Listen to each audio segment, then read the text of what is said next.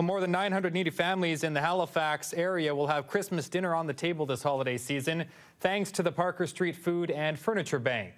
Every year, the Society hands out turkey Christmas dinner hampers to those who are down on their luck. Volunteers were busy today loading up around 250 hampers for delivery. Tomorrow, hundreds of people are expected to come and pick up the rest. Well, we put everything in that we know that people would need for a nice Christmas dinner. We put the carrots, potatoes, turnips, cranberries, sauce, sugar, milk, bread, sweets,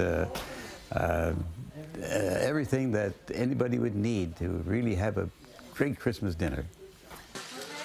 Tomorrow, members of the Halifax Rainmen basketball team will be on hand to help people carry their hampers. Families will also have a chance to pick up some donated toys.